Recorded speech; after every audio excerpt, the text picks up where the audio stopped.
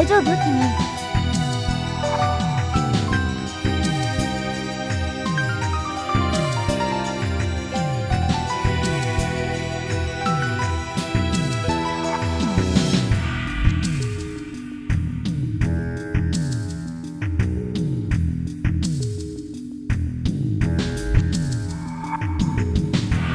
頭でも痛いの？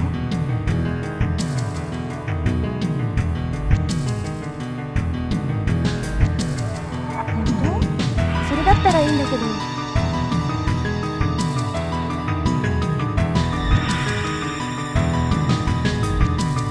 今病室から出てきたら君が頭を押さえてる姿が目に入ってね。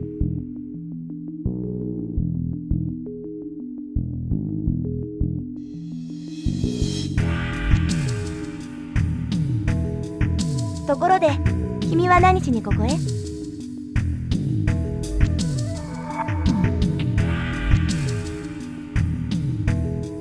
何号室？案内してあげようか。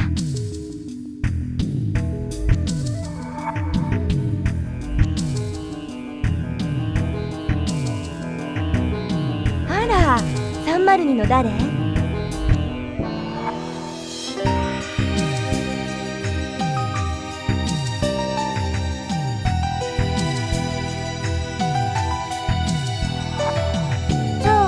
めぐみちゃんと一緒に来たの？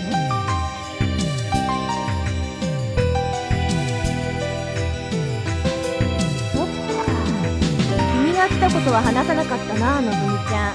恥ずかしかったのかな？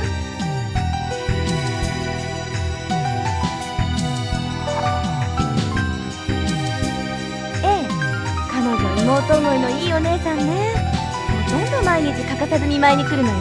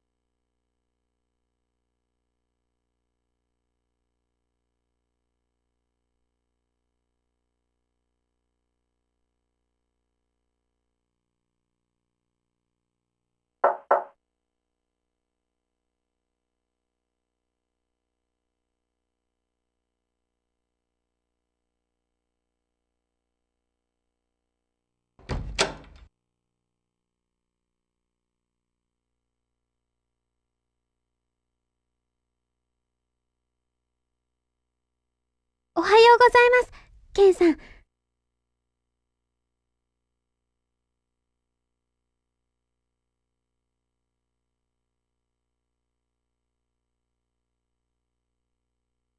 ちょっと早かったですか？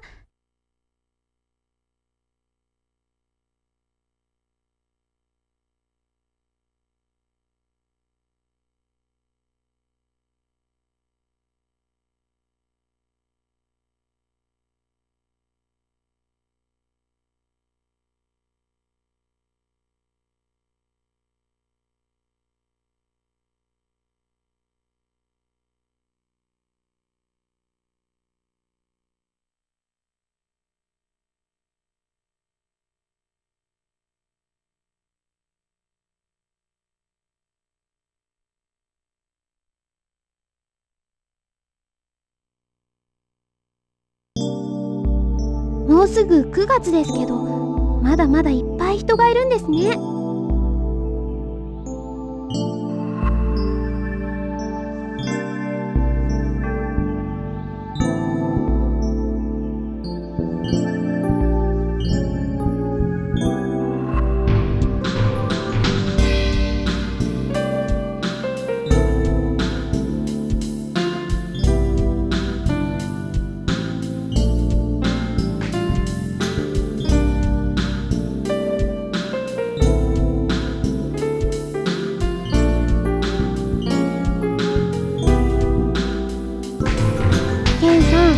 お腹空きません？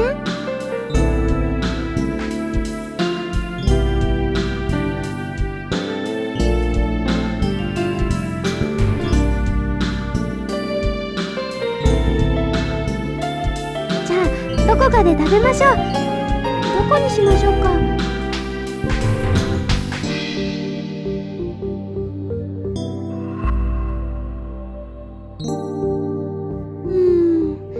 どこも混んでいるみたいですね。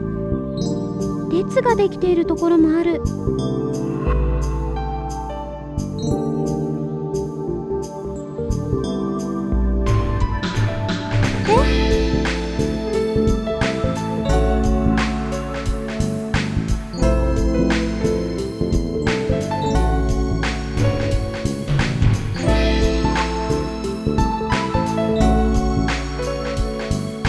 私、ここの料理って食べたことないです。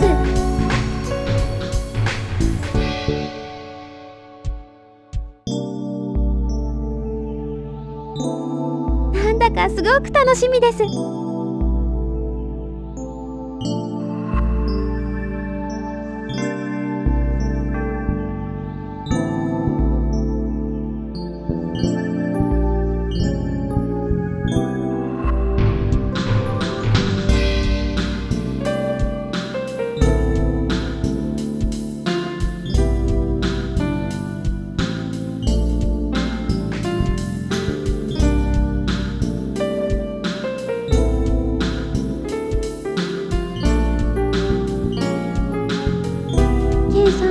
どうかしましたか？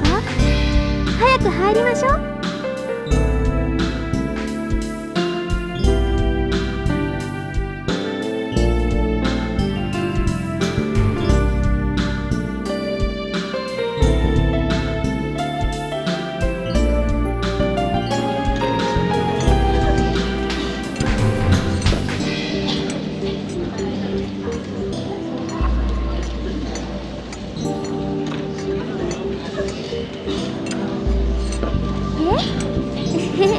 大丈夫ですよ。今日はすごく楽しいです。体の調子が悪くなってる暇なんてありませんよ。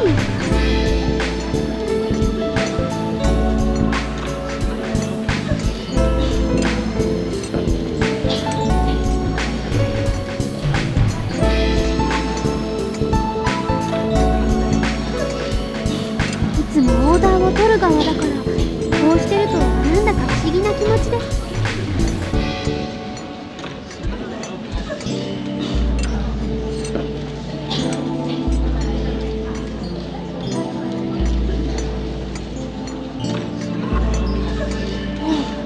これだけメニューがあれば誰だって迷うし、オーダーのに遅いお客さんがいる理由が分かりました。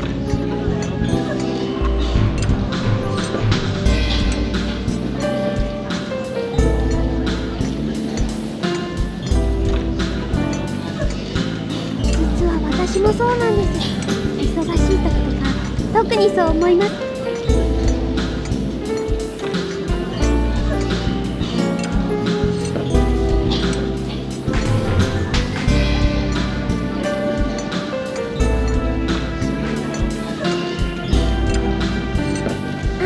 私ももう決まりました。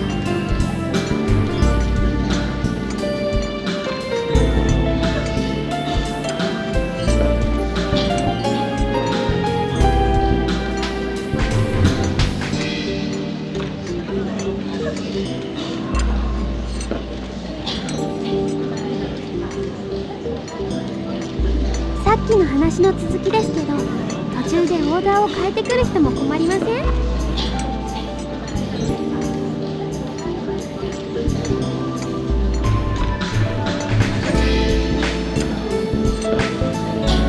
それわかります。で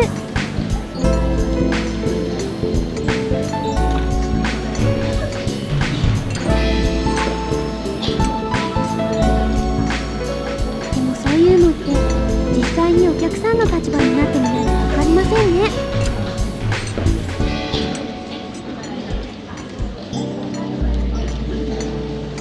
他の人にはわからなくても、その人にはちゃんとした理由があると思うんです。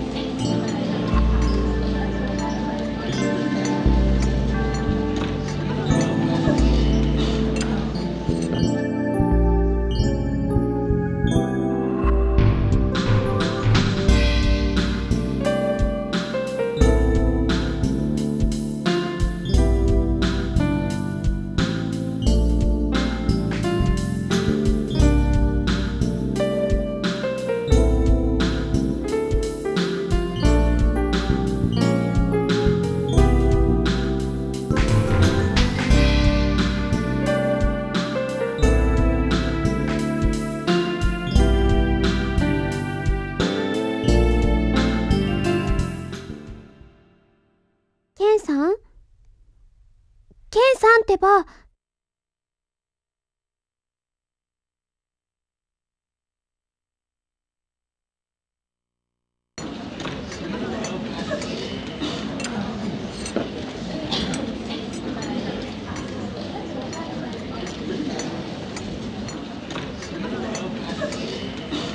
私の話、ちゃんと聞いてくれてます？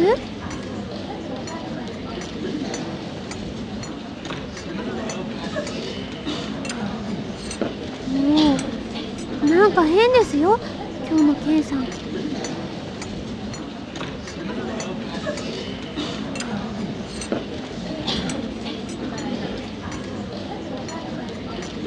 眠いからってここで寝ないでくださいね。